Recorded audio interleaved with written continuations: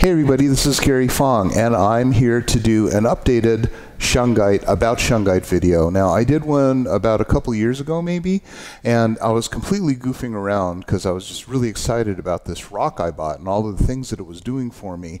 But it was late at night, it was on a webcam, there was no lighting, and it was really different than the production quality of all of the rest of our videos that we do for the photo channel. But you know what? It's my station, my channel, and I will talk about what I'm excited about. And so at that time, it was Shungite, and obviously it seemed to strike a resonant chord with a lot of people because it had a lot of views, and we got inundated with requests on more information about Shungite on my photography website. So here we go. I went in and researched, protective things for EMFs, and so the thing that came up most often was this mysterious rock called Shungite. Sounded very weird. It looked like black glass, shattered glass, which is kind of how the Chinese have been counterfeiting it. They've been giving you black shattered glass and calling it Shungite and charging you a lot of money for it, unfortunately.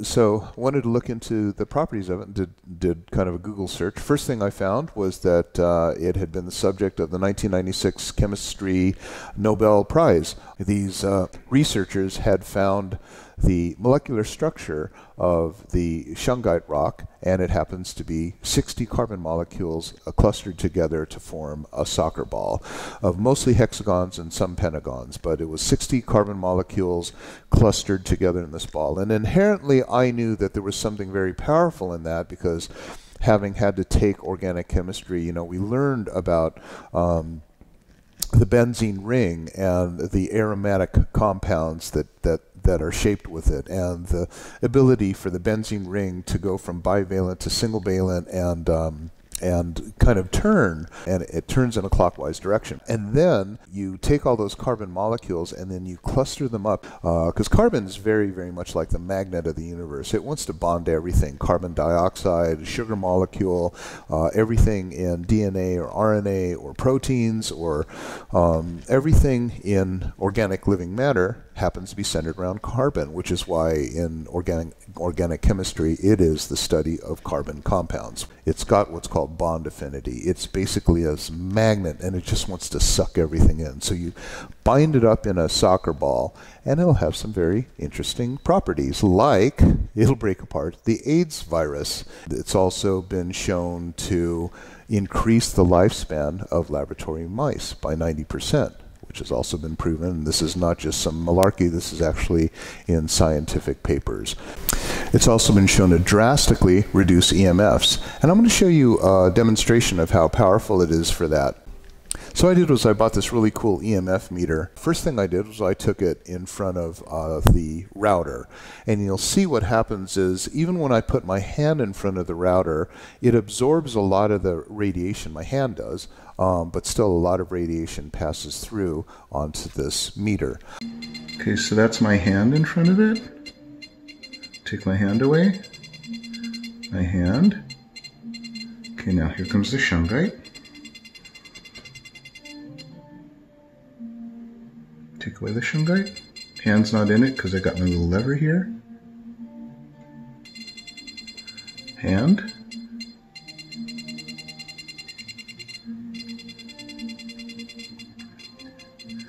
Shungite. I also found this really amazing article on Kathy Ireland's Modern Living, where a beekeeper who was used to having many of his hives collapse due to microwave radiation started to find that he could create a Faraday cage by painting his beehives with a box using Shungite powder. And ever since he started doing that, he found that there was no collapsing beehives. Many bees are struggling with colony collapse disorder and other environmental hazards that are reducing their numbers. Derek Condit, co-founder of Cosmic Reality Shungite, joins us today to talk about how Shungite protects bees and the environment. So when you're around these harmful frequencies, your body, and be it a bee or a human, is in a state of repair continually, which keeps you from being at your peak state of being. So Shungite has an effect on these frequencies, attenuating them or changing them. So when Shungite is integrated either around an individual or in our case, mixed into the paint of a beehive where we paint the exterior, in essence, we've created what's called a Faraday cage, stopping or attenuating the harmful frequencies from reaching the bees while they're at the hives, thus promoting their peak health. We're actually in our 4th year now, and to this point, we've had no colony collapse disorder losses in our beehives. Wow. So how is it that Shungite has these amazing properties? Well, first of all, let's think about the spin direction of the universe. There is a principle in electricity and magnetism and physics that says that if you have current running through a wire, it will create a magnetic field that's measurable by in the direction of, if your thumb goes where the current is, your fingers will show where the magnetic spin is, the magnetic flux.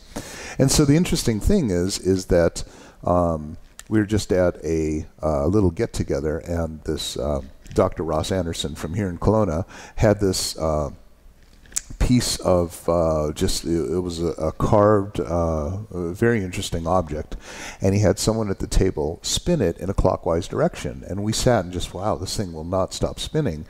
Kept spinning and spinning. Then the volunteer was asked to spin it in the opposite direction, counterclockwise, and it stopped, and then it started to go clockwise again, which everyone thought was quite amazing. No, that's what It'll I mean. go forever if you spin it harder. No, it's amazing how long it's going. Oh yeah, well it doesn't have much contact with the glass, and it's on glass, which is the perfect surface.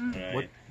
Wow, man, it just keeps going. Okay, would you spin it the other way, please, Mr. Volunteer? Oh, it's going to wobble back. There's a wobble. It's going to go the other way. I've seen this before. Wow. The reason that is because the flux of universal light energy that comes, say, from above, let's just say that there's all these vectors that come down. Look at the way my fingers are pointing. Of course, they're clockwise, right? So everything that kind of comes down or is coming from the universe has a clockwise spin. Let's just put it that way. The benzene molecule of the carbon atom also has a spin. Let's call it clockwise. And so you put a whole bunch of carbon molecules together, and you've got quite a spin generator. The buckyball, of course, radiates out in a spherical pattern, sending out this kind of very, very powerful positive spin.